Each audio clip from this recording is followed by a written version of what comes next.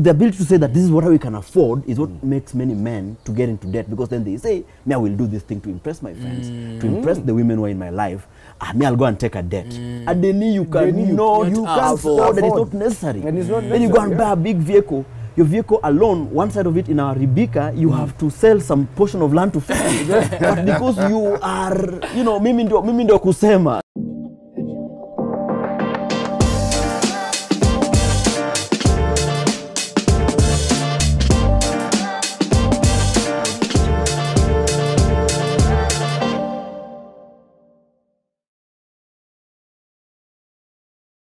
Kaboom! Wawawowi, welcome back to Manspeqtive Africa.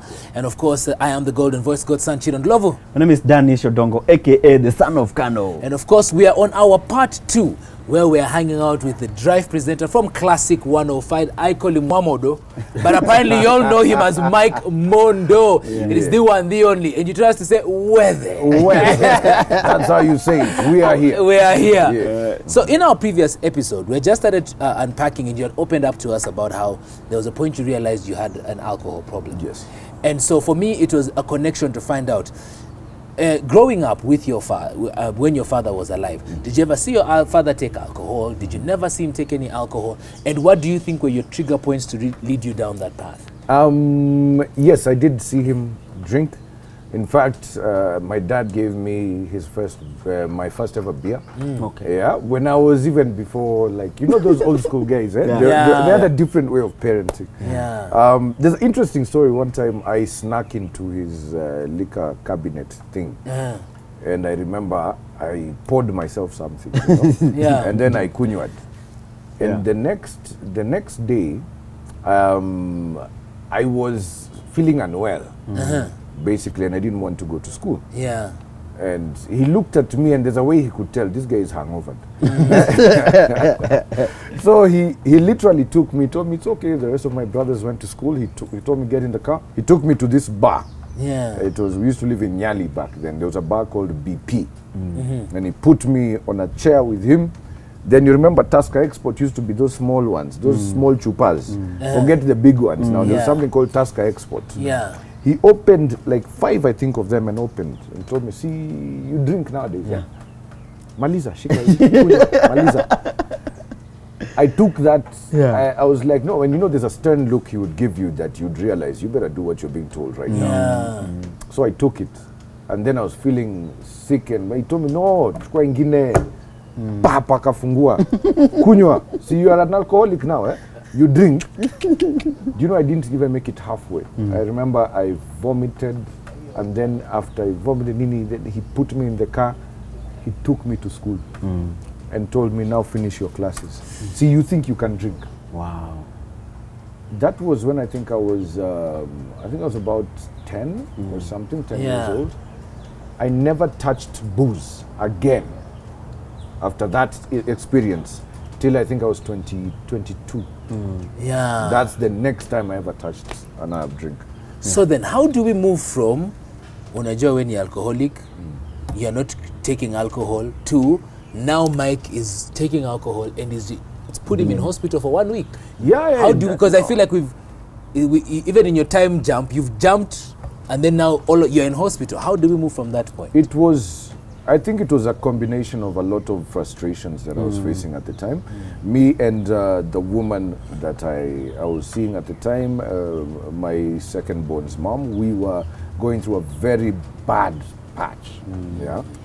And for the most part, I didn't know how to express it, how to talk about it with her, because she was also very militant. Ukimwambia kitu anakuangalia, you're a man, figure it out. You know, that kind of mentality. And I was really unhappy. Even the night, for example, when my daughter was born, I was emceeing the opening of a club. It was called Aliwa Lounge. So she was born that night. Then after I left Aliwa, I went to the hospital. And I saw Ari, and I was, of course, because I was doing an MC night, I was high out of my mind. And of course, baby is born. I go back home for a power nap. I keep drinking. All these, there were pressures in terms of, even at the time, I remember we were having really, really bad fights with my first baby mama. Like, we were having arguments about things, and I was going through so much emotionally. I used to drink to just numb the feeling of it all. In the space of probably like a week, I think I had consumed, I was doing about a bottle and a half of gin a day. A day? Yeah. A bottle and a half. And I would sit down and open it from 8 a.m. and I'd drink it pole pole throughout the day. Na iishe, na nichukue half ingine nikitoka job. And then I drink also that half. But then remember, me and you would have conversations, and I would lead. I think I'm even the only one who did this in the office. I'll come to you and I'll tell him like, Mike, are you okay? Are you okay? I'm like, you know, I think's fine.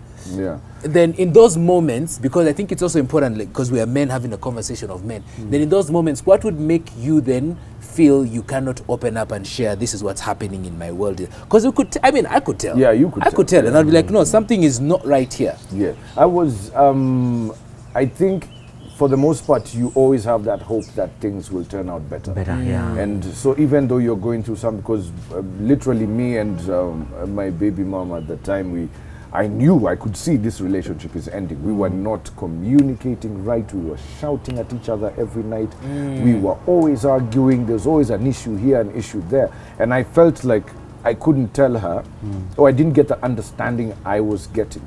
So I would just numb the pain by drinking. So, but I always had that hope that maybe she will see things differently. Maybe she'll understand where I'm coming from. Maybe she'll get it. But I think over time she didn't. And no matter, you know, it's that analogy of you're literally screaming. Loudly. You're screaming for, hey, excuse me, I'm here. See me, I'm going through too much right now. But she couldn't. For her it was, you haven't done this, or you need to pay for that, or you need to do this, you need to do that. And if you fail to do something, you are seen as a villain. Yeah. In fact, in a previous episode, we were discussing how men are often trained to be weapons. So you're just providing stuff, so provider stuff like that. Does it bother you that there's very less compassion and empathy towards men who are screaming that they need help through many, sometimes destructive ways, you know, drugs and stuff like that? Because that often is just a tip of the iceberg. The real iceberg is what you're going through. Does it bother you? Yes, it does. It does. To not listen to your man. You see, and a lot of ladies don't understand this. It's not easy to even do that thing they called provide. It is not easy. No man wants to be able to be wants to be unable to provide for his family. No one. In fact, if you name one, then I don't know, that person maybe identifies as a different gender. But you want to. But sometimes it can be overwhelming, because you have to imagine in African society, you're providing for your family, number one. You've got black tax, number two. You've got also probably your own personal things that you want to achieve, number three. I know men who make a lot of money, but hata hizi kumbuka the last time he bought himself a pair of shoes. Exactly. You know what I mean? Even to take himself out and treat himself. And yet you wonder, hey, but chief, you make almost $1 million. What's going on? And I'm like, oh, what am I supposed to do?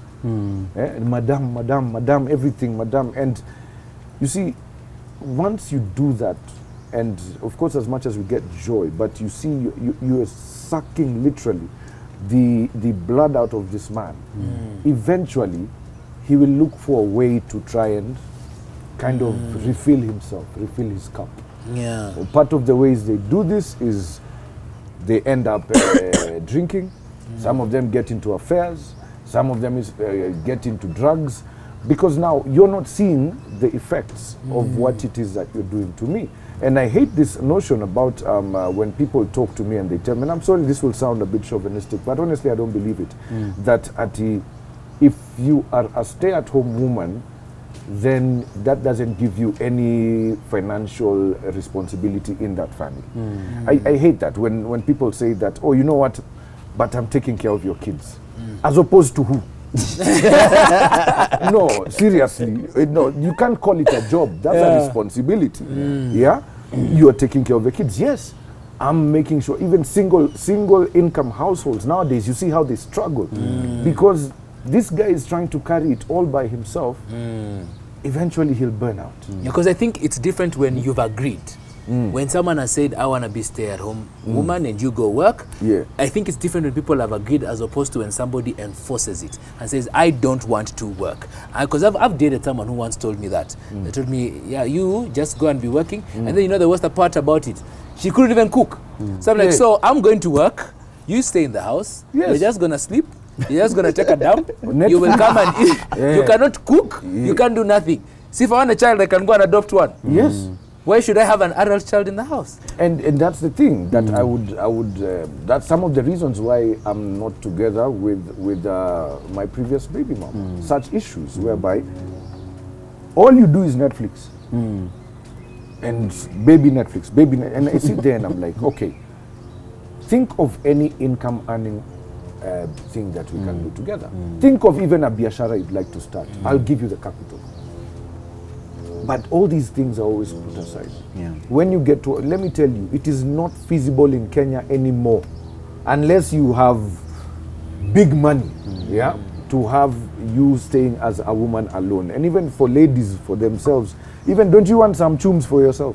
As opposed to every time hata ukitaka kununua kitu kidogo lazima unapigia mzee, send me money, send me money. No. But Mike, so that we are back to the very interesting thing you're raising. So what do you think was about you that made you go into alcohol to deal with this pressure and not anything else? Do you think the environment had been set right? No. I don't blame my environment at all in any way, shape or form. I think that I, by nature, I'm a giver by nature. And I believe most men are. We derive pleasure from the fact that I could do this for someone or I could do this for this person. In the aspect of giving, I realized I wasn't receiving anything from anyone. The so story what of many did it men, do? Yes, nothing. I get nothing, but I am giving and giving. In fact, the only people who are giving me anything is probably my job. So I dive into workaholism. You're always working. And then I dive into booze. You're always drinking. Because you feel like you've given and you've given and you've given, not even once. I'd ask you to even do an experiment. Walk along the street and ask any man, when was the last time you were taken out on a date by your woman? Just a date. Or even when was the last time your woman even told you, thank you for all that you do for us, and appreciated you for it? You'll find a lot of men say, "Aye, apana," and a lot of women believe that it's a right. It's entitlement, it's an entitlement. It's like the stages of creating dependency. After entitlement, this person believes that now it's my right, you're supposed to give me money. When you see people like that billionaire who was on the Star newspaper just a few days ago, whose wife was asking him, ex-wife rather, is asking him to pay 100 million Kenya shillings. He was kicked out of his house in Gigiri. The guy lives in a 2-bedroom in Kilimani, and yet he has a mansion in Gigiri. And all these men are going through these things, and the minute that I say, no, I won't do that, now you're labeled everything. You're victimized. You're put, everything, every man has a label of some sort. Exactly. Well, how do you think we came here as a society? Because it's even in everything. Even in a watchman, male man has a label. Even the guy, the guy in the street, every man. How do you think we moved from a place where we would sit and revere and respect each other in our roles as genders, and came into this place where it's like men just can't do nothing right? But it's because also women believe they don't need men. Toxic feminists, at least. They live in this utopia of this idea that I can do it just like a guy can do it. When did we stop having men are very proud about their roles. In fact, if a man, give a man, let me tell you, anytime, pay a man 1 million shillings a month for the rest of his life, see if his family is going to lack food or roof over their heads, at least for a sane man. Women are trying to be men. And they are not taking pride in their role as a woman. God bless the day women will stand and say, I'm the best homemaker in the world, and feel proud about it. They have degraded their own roles to the point that if you are just, like you're saying, a stay-at-home mom, utadharauliwa. You know, I'd rather you tell me you're staying at home, but you are also doing something else for yourself. Like, hata tsema umefungua M-Pesa mahali, it's just running there, it's something that's yours. You know? but you're showing that indeed I am the best at this. To be able to be a nurturer and be proud of being a nurturer. Yeah. But now we want to be hardcore. We'll sit in a bar with a woman and she'll drink just as much as I drink. She will spend just as much as I spend. Yeah, she will do everything. And then now you've built a society where you as your roles as men have now been diluted to the point that you're not seen as men anymore. So now for them, they believe they are the real men, they are the pants. So you'll be labeled misogynist, you'll be labeled a chauvinist, you'll be labeled this or that. It's always a label. And you know, often in this episode, I think I'm the one who sometimes steps in so that we're not, you know, because another thing we're also afraid of as men is to be misunderstood. Because you say one thing and somebody stretches it completely. So even the freedom of expression to say what we truly want to say is very difficult. So, but just to say about the issue of a stay-at-home wife, they say that this role is extremely difficult, and there are countries that can look at the sort of work that they're doing and quantify it into hours, and the government ought to have a social protection policy that then compensate that, because being a person who takes care of the home is such a fundamental role, because societies are made and broken at homes. Now let me explain to you about the stay-at-home women. Yeah. And by the way, if that's your path, by all means, sawa, do your thing. But have an economic activity that is going on that you can even run from home if you have to, but have an economic activity. Let me tell you, what happens, God forbid, if I drop down and die? How are you going to raise these children? So you're telling me you'll keep staying home. How? Yeah. There has to be an economic activity. I've seen this firsthand, bro. This is something that happened to me when I lost my father. And at that time, Mother didn't have a job. What could she do? Look at now in general, this is something that I lived. And for me, I have a very, very particular ideology about, even if you're a wife and you don't have a job, answer biz. Start a small business that you run that brings in income for yourself, so that small things, like you need to sort out your hair. Why are you so boring about your money for hair? You can sort that out by yourself. You want to do your nails, see, you can do it by yourself. If I'm going to do everything, purely financially everything, what it's going to do eventually over time is there'll be a sense at which I will be feeling like you're spending too much money. You're taking too much of my chums. Na siku ile nitakosa. If anything happens to me and now I don't have that income, what sort of respect will you have for me? Yeah. Because one of the things that I'm seeing, one of the directions I'm seeing how we are speaking over here also for me is just to then take our conversation just slightly a bit true. Because one thing I have observed over time is that we as a society in general have heaped all responsibility on men and then never really understood that even in a family setup, it's mutual roles. There's part A, part B comes together to become AB. But what we've done is the men go and work, go and do this. I'm taking care of the children, I still need my compensation. And for me, my question that I usually ask myself is, okay, then even me, I can say, okay, I'm paying for the house or whatever it is. If everyone starts the direction of, I need compensation for this, every other person, even a child next will tell you, okay, even me, I need compensation for being a member of this family. My role here to add to this. So I feel like sometimes we are in a space in our society also where our roles have been so diluted over time without a passing down of meaning that we don't understand who is supposed to do what. Even when we understand who's supposed to do what, we still want this to come and make sense to this. Because to me, I think people just need to sit down and have conversations and figure out what works for you. I know there's a term you hate, and I'll say it. It's the patriarchy. I know you don't like that term. Yeah, but I think Chito doesn't like that I term. don't like it because I think we got something good. Yeah. Yes. Like the same, we got something good, and then because people are angry at something, they decide to turn it and it becomes bad. What's wrong? There's nothing wrong with patriarchy. No, let me say my point. But this is what he wants. No, let me say my point. My point is this, that it's the patriarchy that makes Mike feels like I have to be a provider.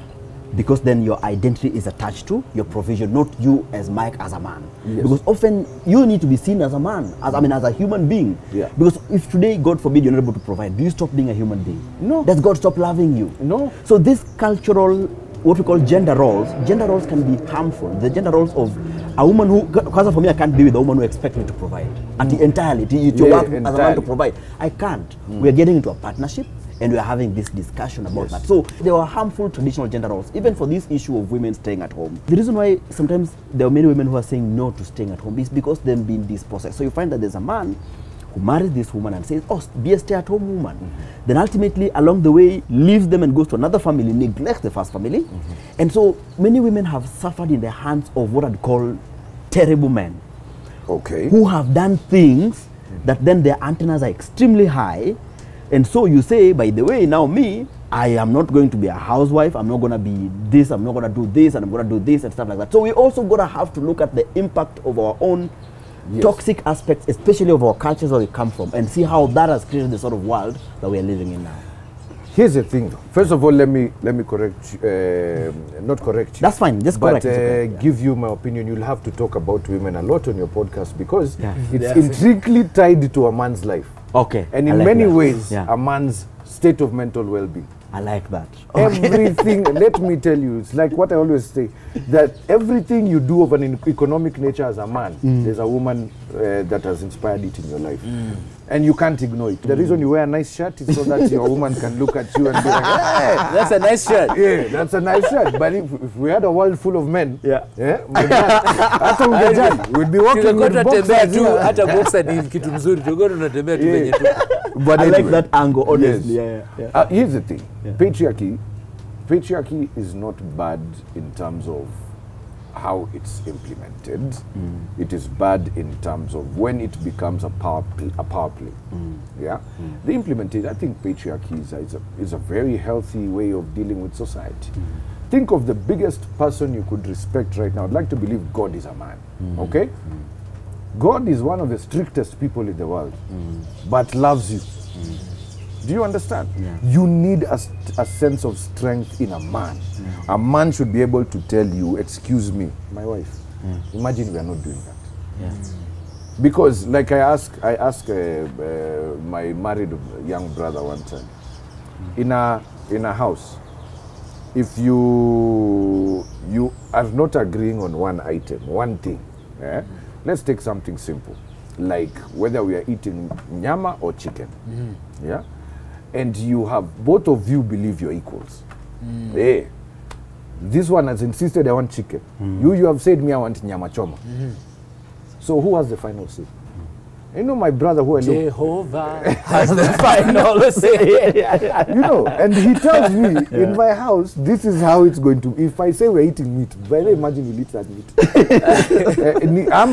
It's so interesting. In another house, then the solution would be, when we got here together, how were the roles discussed? Yes. You're the one who's supposed to cook, so you cook and everything. No, there are other houses where they would say that. Like, for example, there are places I know, couples I know, who in their house, the man really doesn't care about what happens in the kitchen. Me, as long as I've eaten. Whether we are eating dengu or whether we are eating skuma, nyama, I don't care. But I think, Mike, to bring us back to a very interesting conversation. So how does it feel being a Mike Mondo in a world that sort of I say pathologizes men, like there's something inherently wrong with men? How do you still discipline? How do you still assert boundaries as a father and as a husband? How do you assert these boundaries without coming out like a toxic man? I start with myself and my family. Okay. You see, in my nucleus of my family, that is the only thing I need to worry about. As long as I know I've raised them right, I have done right by them. That, in fact, is the only way to change it. Everyone starts with your own nucleus. Stop worrying about what Chito is doing. Stop worrying about what Alex is doing or what John is doing. You in your nucleus, are you raising the right kind of men? Are you raising the right kind of girls? Are you raising people you can be proud of that emulate and mirror your values and your belief systems? Or are you going to raise people who are so consumed by how social media is determining life or by how they're seeing their friends do life? You need to start with your own. So me, I deal with it that way. I'm like, me, as long as my home, my four walls We are good. But do you sometimes feel like you're walking on a live wire that if I do this, I might be perceived as this? Oh, no, that I don't care about. Okay. No. Me, by the way, I don't care. Yeah. Even if you abuse me, like I told you this in the previous episode, I don't care about another person's opinion of me. As long as I know, before God and before you and myself, I can say, I have never done anything wrong to you. I have never coerced you, lied to you, or treated you like Cameroon Mtumba. But me, I've always been fair with you. My rule is just very simple. How I treat you, you treat me the same. Hivyo tu. If I'm good to you, be good to me. Period tu. Kama mimi mbaya, basi na understand kwa nini wewe uko na ubaya na mimi. But you know something that she said that I think is very important, which as men we should learn to do, especially in a family setup.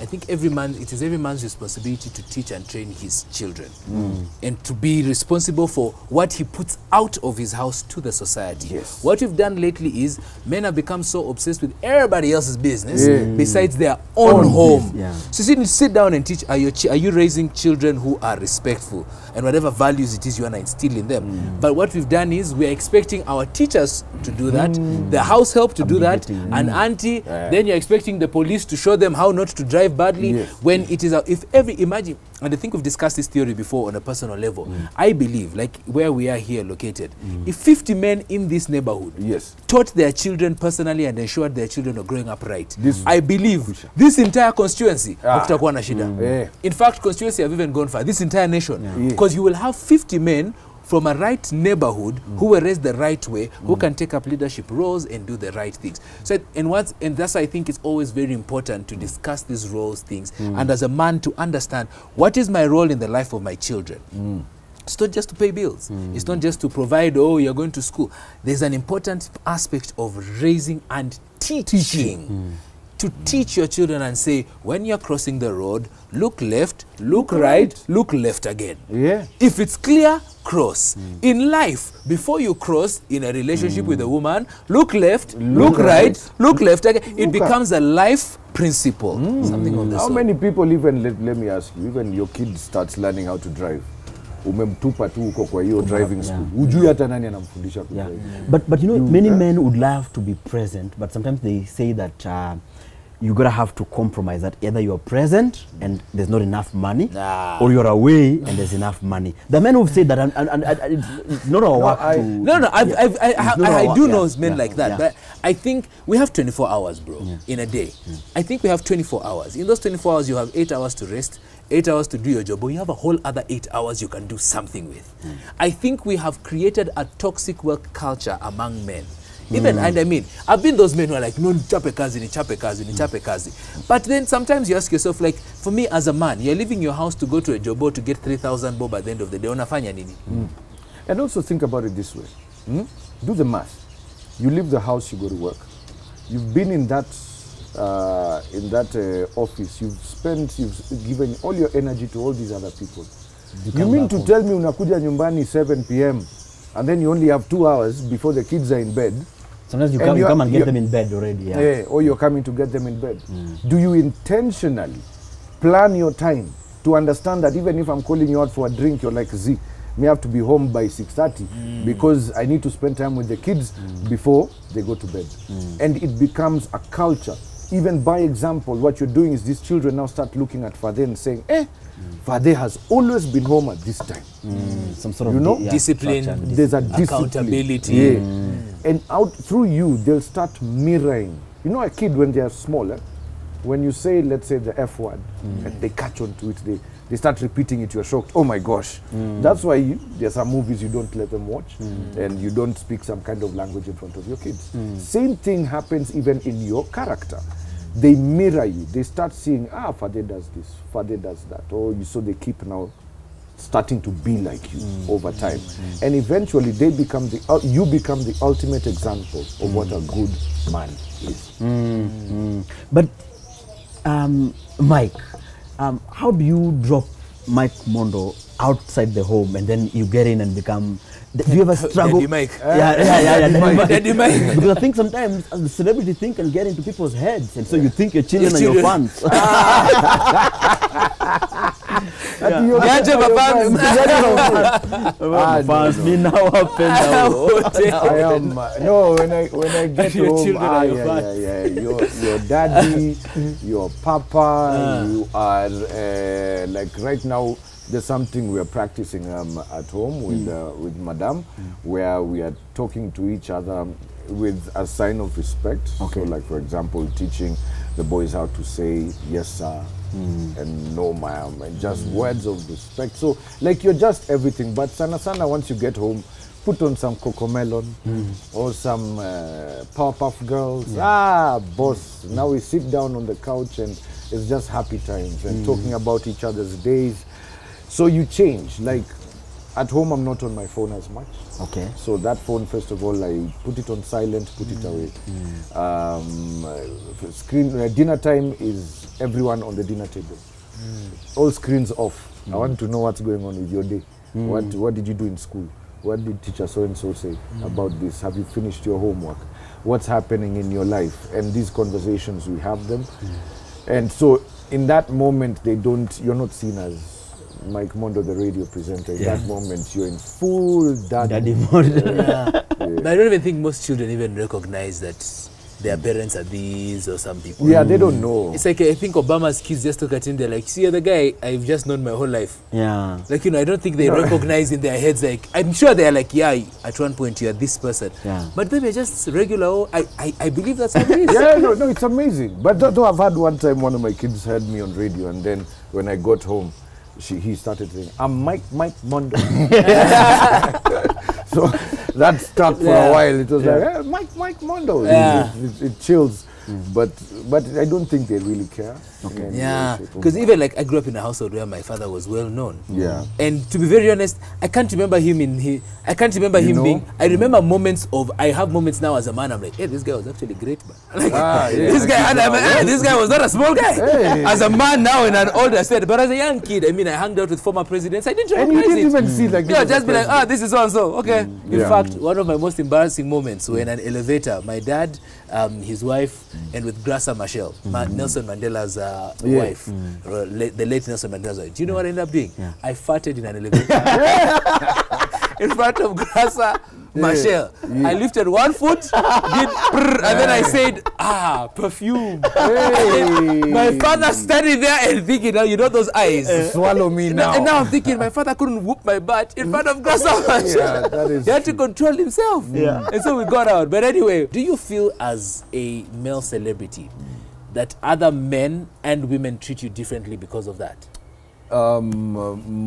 Yes, I actually feel sometimes that's the case. There's already just that preconceived notion of you're a celebrity, you're known, and so because you're all of these things, then there are different kinds of them. For the women, they are quite direct in terms of their approach towards me, and what they want, and like, for the men, it's I don't like the idea that people assume because you are a media personality, so you roll in the money. You're buying for them drinks. Hey, you guys sometimes in a bar you sit down like this. But you're Mike Mondo, bana. Yeah. But it has helped in terms of getting me out of situations with traffic police sometimes. You can just say, you're Salimia. But Mike Mondo. There is that sense. You get that sense that there's a way people are treating you, not the same way they treat any other person. But there's an interesting, so when I was working in the media, part of the issue I dealt with was how fake it can be. Yeah. And how that can trail you into your personal life. So you don't know whether this person is real or this person is just a client who's trying to vibe you so that you can put their brand on air properly. You know the way in the media there's just a lot of ukatiwa and nakatiwa, and you don't know, as in this person, is this genuine? Are they genuine or they just see me as a means to their end? Do you think that has affected how you see your friendship, especially male friendships around you? My male friendships are very genuine. So people have to understand that Mike Mondo, the radio presenter, and Michael Wamodo, as he calls the person, are two very different characters. Mike Mondo on air, I can be very, very abrasive. I can be very, I like teetering on the edge of, literally being kicked off air sometimes. But me as a person and the close friendships that I have, everyone will tell you that this guy is actually one of the sweetest guys we know, you know, and they'll tell you, yeah, you call Mike anytime for anything. Because those are friendships. With friendships, I can't pretend. Radio is theater. I like that. Radio is theater of the mind. When I get on air and I turn on that mic, oh my God, now I become another human being. It's like what Denzel says. He says, when every character is different, so every time he goes into a movie, he has to adopt that character. And sometimes he would be scared that when he comes home, he's not left that character at work. That's what I you know. And so I have to learn how to, once you're done, on air, 7 p.m., the character is gone. Now I have to be Michael, the authentic person, the real guy, the one who will say, hey, Niaje, drop me here. Twende, drop. So you've never had a struggle where the celebrity sort of mic interfered with you? Because I know also in the space we're in, mostly men, in the media, we struggle with a lot of death sometimes because the celebrity comes and interferes with the personal life. So you want to leave the celebrity in real life, while sometimes it's not realistic. I think not really. Like I don't think I've tried to fake a lifestyle per se because of the celebrity. I'm just the way I am. Mimi hata kama ningekuwa naishi Kibera ningesema naishi Kibera, but that's my life. So I'm not ashamed to be authentic on that regard. I don't like. I'll give you a very good example. Mina has once asked me, like, Mike, why don't you upgrade your car? Go to Inchcape, tell them I'll get you get a nice X6. Yeah? And then I asked him, your car is worth 24 million. How am I going to buy a car worth 20 million? I don't have 20 million. Where is that money? Yeah? There are times even banks have approached me, telling me, Mike, you see your payslip. Hey, Bana, you know, we can give you even 15 mic right now. I tell them, no, I don't. What for? No, you need to upgrade that. Ununue gari kubwa, utembee kama mheshimiwa. I'm like, but bro, me niko job, Bana. I look at my job literally as a job. Yeah. I only have 4 hours to make sure that 2.3 million Kenyans listen to you, have a good time. After I finish that, I've done my part. I've paid my debt to Radio Africa and to society. Now let me go to my life. Enter my small jalopy. Go home and live a good live a good life. Because I know there's usually that pressure that people have, and I mean we've seen it. We've seen it a lot. You've seen it as well. Crazy. You sit down and you watch a guy. That's what you're took like, me bro, down. You know, yeah. Your gari unaendesha, you can't afford it. Exactly. Like, bro, I know what I mean. I know what you guys are. You know, yes. You can do a rough scale, and you're like, bro, hata kama una earn hii pesa, hiyo nyumba unaishi, you can't afford it. Mike has said something that's very, because I think when you're talking, I'm also seeing just the problems that led me to the path that I went in 2018 when I left the media, because the media landscape can get you into this space, and I like what you're saying, that you gotta be grounded and be genuine and say, I can't afford this thing. Because many men can't do that. Many men would, if a woman says, but you know, why are we living in this neighborhood? Unajua rafiki yangu nani alifanya hivi na hivi na hivi na hivi. And you know, they say them subtly, very subtly. You know, rafiki yangu amemove akaenda Loresho. Why are we still living in a 2-bedroom house, say, in a place like Dono? Yes. So the ability to say that this is what we can afford is what makes many men to get into debt, because then they say, me, I will do this thing to impress my friends, to impress the women who are in my life. Me, I'll go and take a debt. And then you can't afford it. It's not necessary. And it's not necessary. Then you go and buy a big vehicle. Your vehicle alone, one side of it in our Ribika, you have to sell some portion of land to family. But because you are, you know, mimi ndo kusema. There's a story actually, one of our friends, Catherine Mwangi, was telling the story of a gentleman called Mwao, who's a manager in one of the subsidiaries of Syrian Bank, one of What's Your Story in KTN. And this gentleman made money, I think 20 mic, and he moved from Rongai to Karen. Right there and then. But I don't think you can. Me, in fact, if I go to the mic right now, I already know what I am the not guy, doing and what I'm doing. He moved from Rongai all the way to Runda, and he got the mom chased cars, and it was being. I found that story quite fascinating. Yes. In fact, they were paying staff, paying people, tipping everybody. In fact, when the mom was being chauffeured from the village Nairobi, there was a chase car, private valets, all these things happening. You know, But that can be an extreme example. But there's so many men, and let us be honest, who are living beyond their means because their identity is tied to the performance of their friends, of the women who are in their lives. Oh, mindo kiongozi. Unataka kuitwa chairman ukiingia kwa restaurant. Chairman. Yeah. No, it's stupid and it's dumb. Let me tell you. It is stupid and dumb. Why do I need to impress someone with, if I cannot impress my friends with the content of my character? Not with the things I have. My character should be enough. So I don't need to buy the hottest car. I mean, I could go to that bank and get that 15 million loan and then go and buy a very expensive V8. Niko na Tesla in Nairobi mbaya. But every month I'm paying this bank half my salary. A lot of celebrities do want to keep up with that lifestyle. I see some of them who I know for sure. You can't afford that lifestyle. They're always traveling to Dubai, Mara Sijui, they're in Costo every weekend. And I'm like, I make quite a good amount of money. Yeah. But I look at it in terms of, if I cannot afford to be in Mombasa every weekend, you can't vacation all the time.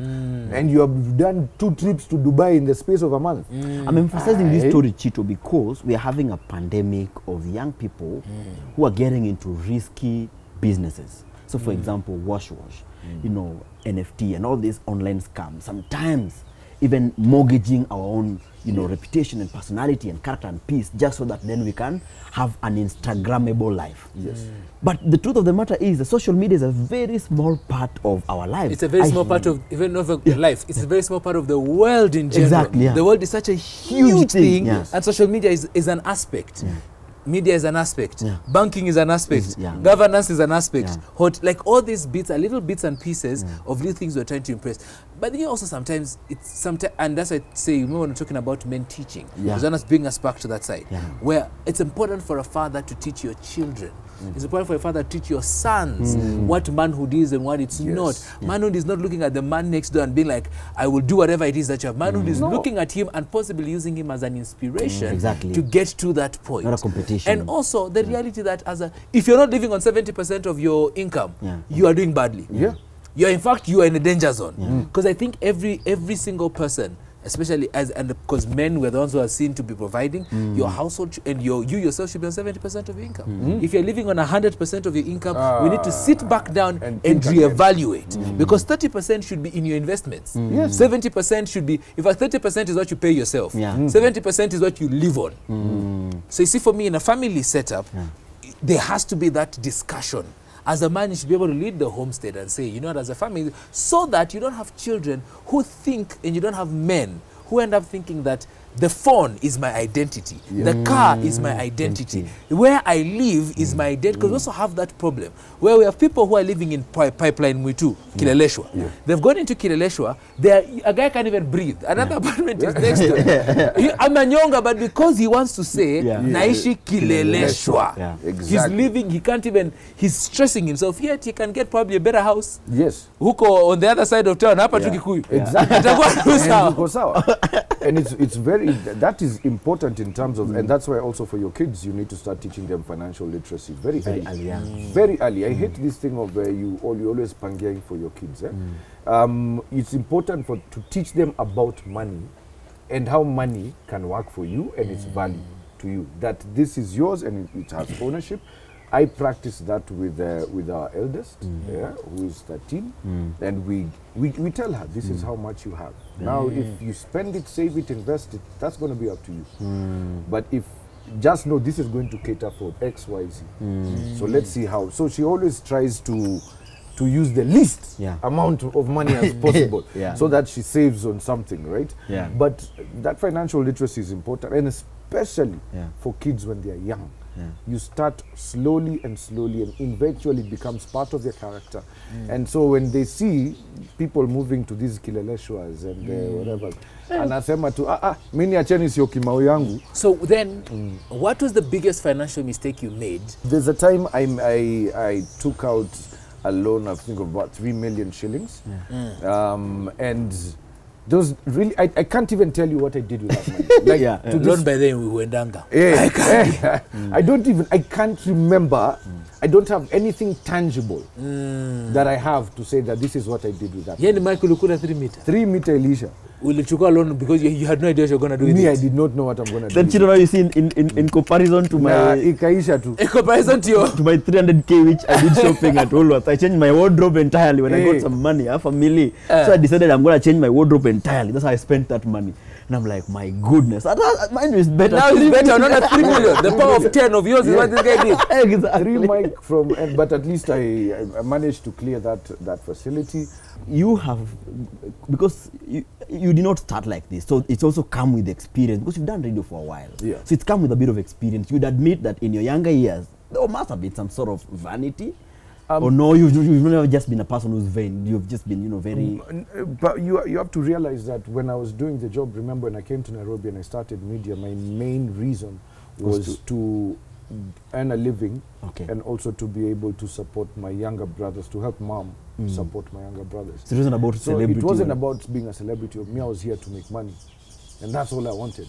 In fact, I even tell my better half to this day, I would, if I can make money without the noise of being on radio, and I can just be the most unknown human being, but I'm making money, I would take that deal any time over fame, any day, because I do it for a reason. I don't do it for the likes, for the hype, for the, come on man, surely mpaka lini. So I started early doing it, and even I've not told you this, but when I used to get paid at Hot 96, I never used to keep the salary. I used to give it all to Mother.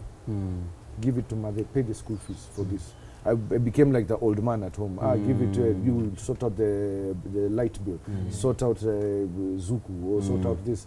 So it never was for me about this. For me, I looked at it like I only work 4 hours. Because at that time, the first salary was 50k. Wow. Like 4 hours for 50k? Yeah. I'll take it. I'm inside. My first salary was also 50k Yeah. on radio. 50k, yeah. It was also 50k on radio. So has your mom, did you finally get vindicated ultimately, because then you wanted to, when you're living nursing now? Yeah. How is it now? How is it? Oh, she was so proud. In fact, it changed the first time I did the breakfast show on Classic. So I used to do the drive, and I don't know, drive time, she's probably doing something she would not probably be tuned in. So this one time I woke up in the morning and I was told, you need to cover Mina's show. And I went, and as I was doing the show and doing it, I started getting WhatsApp messages from my mom's friends, or sometimes aunties. Hey, Mike, we are hearing you. Congratulations. Mike, all these congratulations. And I think they told mom also, we've had your boy on Mina's show. Hey, mom called, oh, so you did Mina's show. Yeah. Okay, you're doing it for how long? I'm just covering for a week. And I'm okay, sawa. The next day, she was telling everyone, umeona mtoto wangu anafanya kama Maina. Unaona vile anafanya mzuri. Such a, hey, it's very good. Nini kidogo when she goes for her to chama meetings, you hear, oh, that is. So now she got a point where she started now changing that idea. Like, if he can do what Maina does, wow. Then I probably, there's a level of success I didn't know he could achieve in this line of work he's doing. But anyway, thank you so much for coming to hang us here on the Manspeqtive podcast. Make sure that you're subscribing to our YouTube channel. It's called Manspeqtive Africa. You can also check out, we're on Spotify as well. And of course, our new home now, KTN, where we are. But hey, this is what we also need you to do. Make sure that you know where we are. We are at Karibu Inn. It's in Loresho. I am the Golden Voice God's son, Chito Ndlovu. My name is Dannish Odongo, aka the son of Kano. See you next week. Shukran. It's fantastic, man. Thanks. Loved it. Yeah.